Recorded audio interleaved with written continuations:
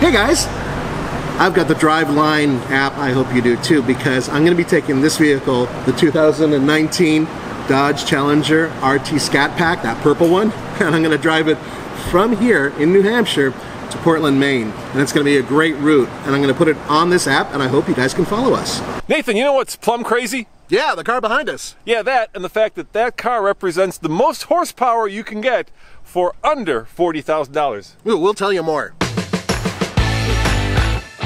You're not paying attention, are you? Oh look, there's a bee, Nathan. That's puppy love. So what we have here, Nathan, is basically a neutered Hellcat. That's one way to look at it. How does it sound? It is different. Well, I think there's only one way to find out. Come on, guys. Dude, what the hell's missing? Supercharger. So how much does this bad boy cost, and what does it put out? Oh, it puts out 485 horsepower, and it actually starts under $40,000. So at a base rate, it's the cheapest, most powerful muscle car you can buy, but of course, it's not the cheap one here. No, and as is, it's plumb crazy. So you guys might be wondering, why do I want to pay those extras for the wider body and everything else? Well, this is according to Chrysler FCA. They put this car on a track next to a regular version of this car, right? And they were able to go 2 seconds faster around a road course track with this package. According to them, more rubber on the ground means more power to the ground, better suspension setup, all that means a faster car around a track. Yeah, now, there is a driving embargo, Nathan, which means we can't tell you how this drives. No, we cannot, but... Until next Wednesday. Nathan, while we can't tell him how it drives, we can certainly let him listen to a Scat Pack.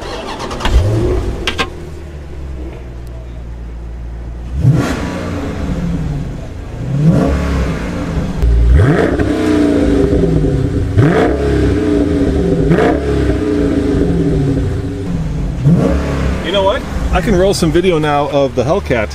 Yeah. And the Red Eye.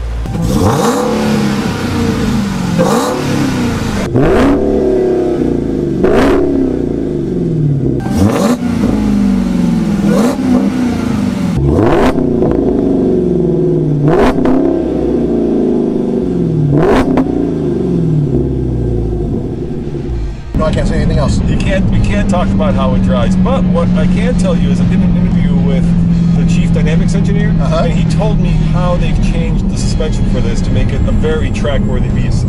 So let's go to that interview. But like I say, we can't say how it drives, at least not until next Wednesday. Okay. And come back actually next Wednesday when we compare the Hellcat to the Red Eye. Yes, yes, interesting comparison between those two. And then we can't tell you how it drives. Yes. We really opened the tuning box on this for the chassis. Yeah. So for 2019, there's the Scat Pack, 392 Scat Pack. We have the 1320, which is a junior Demon, right? And it has the Demon suspension. We did a unique tire. For the wide body Scat Pack, we wanted to make this its own thing, like the 1320 is its own thing. So we actually opened the box and retuned the whole suspension. So how did you retune it? What did you do to it? We have different spring rates. We have 26% stiffer front springs. We actually have the same rear springs. We went to bigger hollow sway bars. We went from a 32 front to a 34 hollow front, 32 hollow, 34 hollow, 19 hollow rear to a 22 hollow rear. You can tell we stiffened up the front more than we stiffened up the rear. So that puts a little more stability in the car, and having that stability in the car lets you drive it harder on the track. You've got more reserve grip at the rear, so you can drive it harder on the turn. So this car, with this amount of tire at this output and the Hellcat brakes, the brakes are going to go all day. You can go a full 20-lap fade test like a race car on our fade test on this car with the stock brakes. But with that size tire, you can drive it like you would drive a traditional lower-powered car, where you bend down to the apex and you start squeezing the throttle, and you're full throttle from the apex, driving all the way out of the turn. And we wanted to dial it for that, and we focused more on lap time with this car than we would normally focus, because that's just kind of not our thing with the Challengers. We're not trying to go after lap time usually. We're trying to have them just be really fun and responsive, especially for their size, and drift and slide around. This car's a little more precise, a little more buttoned down, and a little more serious. So this car, when you drive it harder, get, hit your marks, but you drive the car harder, you will go faster. Whereas in a Hellcat and some of the other cars, sometimes you need to back off to really get your best lap time because you're just trying to keep the car under you. And the 392 Scat Pack wide body will run the same lap times on a 2-mile road course in Michigan that we use as a Hellcat narrow body with, a couple hundred less horsepower. Well, that was interesting, Nathan, right? I mean, they did a lot of things to this to make it much more track-worthy. It's more than just a bunch of, shocks and wider tires. Yeah, it's a lot of tuning, a lot of, let's call it suspension magic. Yes. But you still, of course, don't get the supercharger, and that's kind of the magic in these cars. So right about now, as you're driving, normally you would hear the supercharger, but without it being here... Nope. Is that a driving impression? Nope, it's not, because I'm just simply saying what is here versus what is not here. Okay. So think about this, right? A Hellcat, a base Hellcat starts at basically 60K. Mm-hmm. And then if you were to add the wide body, another 6,000, so you're at 66,000. That is true. Here, you're $20,000 less. That's a lot more than a supercharger. That is indeed. And you guys have got to remember, and this is one of the crazy things, there's a lot of money that you have to spend to get the wide body package. $6,000. Do I think that's worth it? Nathan, if that hood looks familiar, it's because it's the old Hellcat hood, right? The new one has that kind of double nostril intake, and this one now has inherited the old Hellcat hood. It also has, check this out, come over here, look at this. Look, my favorite feature, it's got a hole, just like the Hellcat. Ah. So there are a couple differences in terms of the interior design, but mainly, well, there's a bee on the seat. So that's a quick way to tell the difference. But if you were looking at this and you were looking at the Hellcat, you would definitely see the difference in the display. Oh look, there's a bee, Nathan, you're right.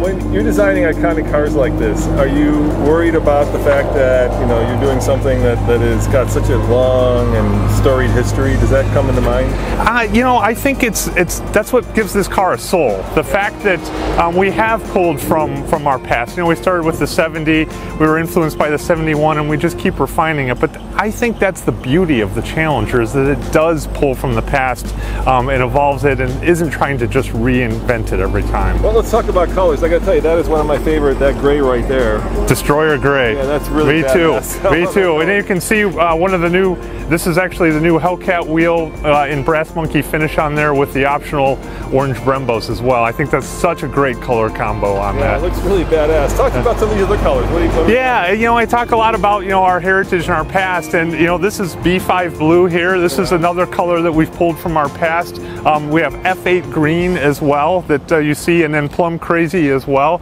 And it's something that really is striking on these cars. We have a good color palette that lets something be a little bit more subtle, but also pretty vibrant as well. And I want to keep developing that as we go forward.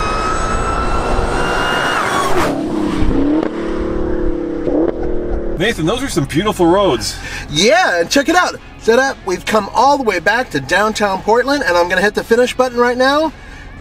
There we go. Yep, and I'll even put an image in there too. So that's our route. It was a really fun, beautiful route, and now you guys could follow along on Drive. Yeah, Driveline app. Just go to your phone and come and join us on this route when you're in Maine, because not only can you drive like us, well, you can't drive like us. No, don't drive like us. No, that would be a bad idea. But you can follow the route we've taken. Exactly. Hey guys, thanks for watching. Remember, check out tflcar.com for more news, views, and real world reviews. See you guys next time. Ciao.